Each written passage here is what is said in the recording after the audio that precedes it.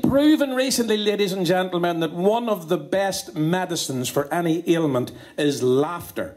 You all hear that? Yeah? But for that medicine to kick in and make you feel good, you've got to LOL. Now, the young guys here know what LOL is, but some of the more senior ladies, you know, laugh out loud. Because if you don't laugh out loud, it's a wee bit like you there, sir, you know, because you bottle it up and it causes gas. And there's 3 rows behind you that have got very nervous looking. I'm a wee bit concerned because in our little village here, we had a bit of an incident today, ladies and gentlemen. We had. And it's a very embarrassing incident, especially for us gentlemen.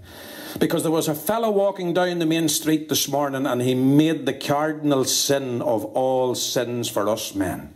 He forgot to zip up.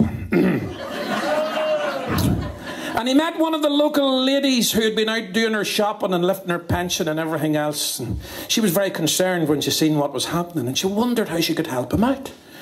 So she says, "Excuse me, sir, do you realise that you've left the garage door open?" And without batting an eyelid, he turned round and he says, "Oh, is it?" He says, "Did you look in and see the Range Rover?" She says, "No, but I had a little peep and I saw a Mini with 2 flat tyres."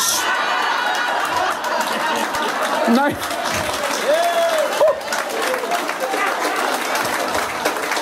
unbelievable, I tell you. I was going out on the first flight to London on Monday morning.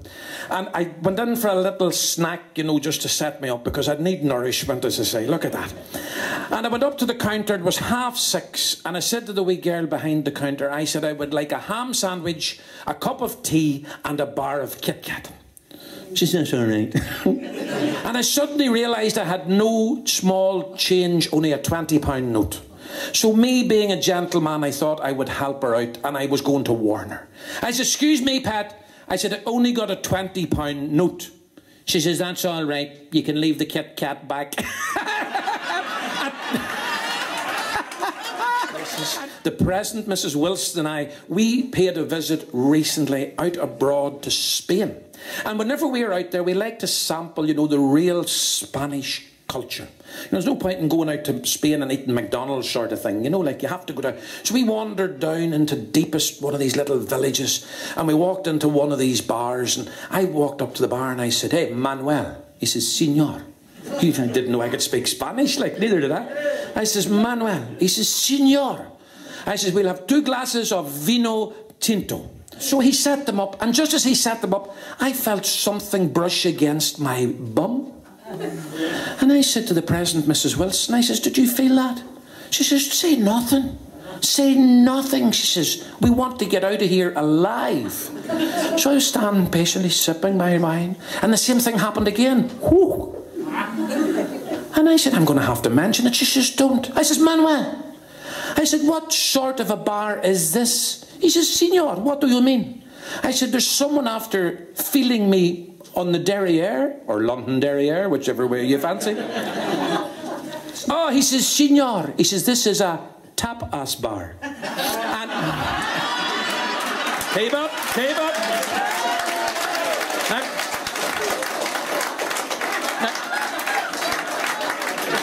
But I said to the present Mrs. Wilson on Valentine's night this year, I said, "Darling," I said, "where would you like to go?"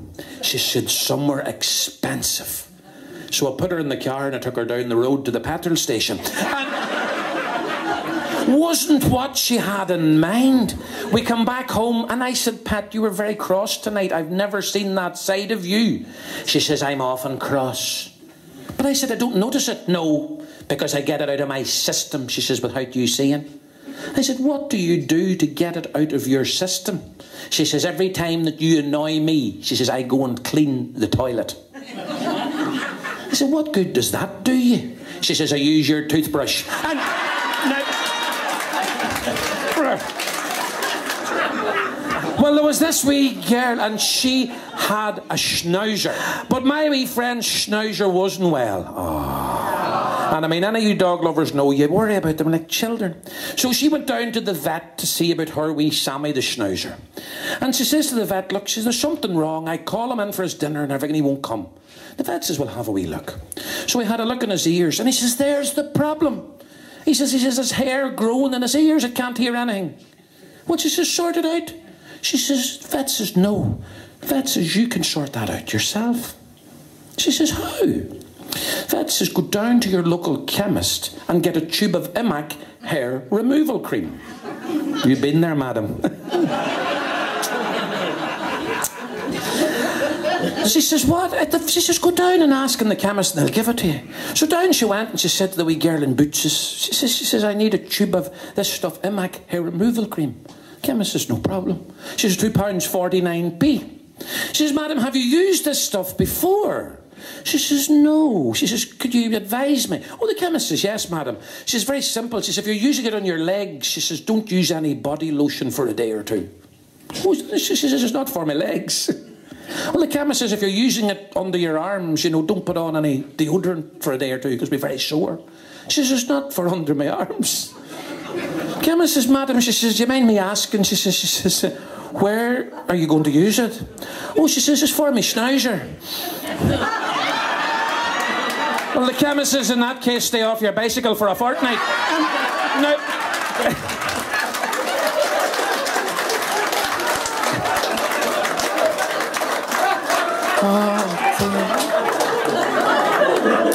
And you know, marriage is grand.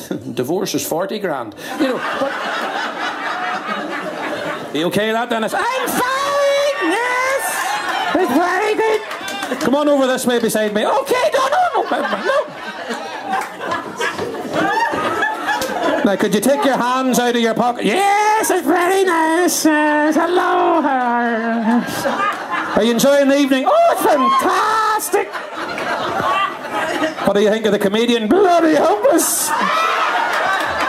Belfast Zoo had a problem because they had to get rid of all of the animals. So these three old bachelor brothers that lived down here said, we'll take an animal, we'll take the monkey. So they brought this monkey home. And the monkey was brought up as one of their own. People said even they thought the monkey could speak. It was that human-like with the rest of them. One day tragedy struck. The three brothers were killed dead in a car crash. And the police were called out. And the big sergeant was standing there and he says, this is terrible. Not a witness to this terrible crash, he says. And just with that, there was a rustle up in the bushes. Now, what Russell was doing in the bushes, I don't know. But the constable with the sergeant says, look, Sarge. He says, it's the monkey. The sergeant says, the monkey? He says, yes. He says, these three boys had this monkey for the last 20 years. And they reared him like their own child.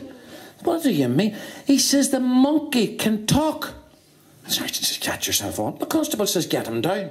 So they threw a few bananas up and the monkey... And the sergeant says, come down, and the monkey says, the sergeant says, yes, come down here.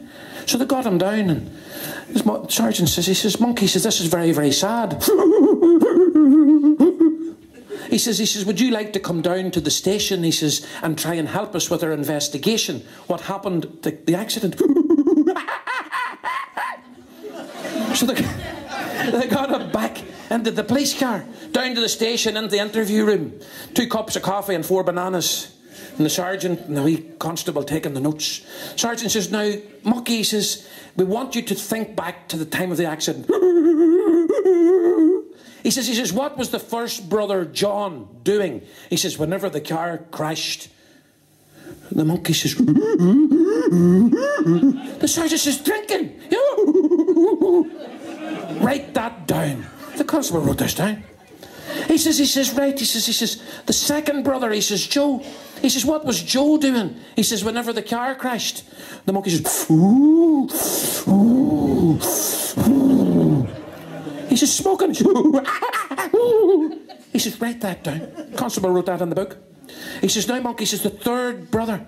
He says, what was he doing? He says, whenever the car crashed. And the monkey says, he says, texting.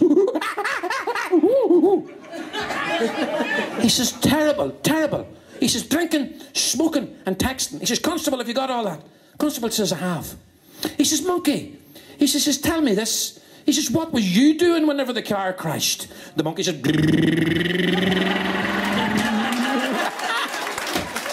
oh, yeah, boy, yeah. Hey. Ah.